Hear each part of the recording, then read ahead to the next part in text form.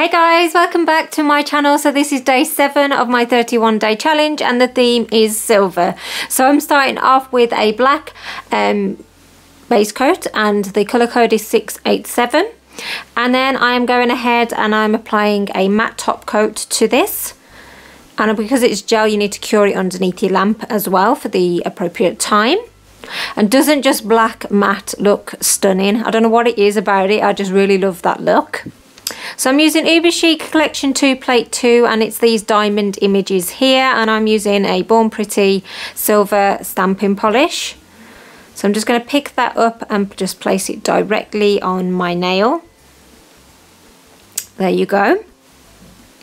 And then I'm going in again with the same polish and I'm just getting this littler diamond. It didn't quite pick up the sort of edges, the sort of blingy lines around the back of it, but it was good enough.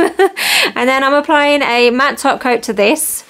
Obviously I'm not curing it, and then I just wanted to add a little bit of sort of bling, so I just add about 3 of these sort of gems here, like so. And then you want to just cure that as well underneath your lamp to keep the sort of gems in place.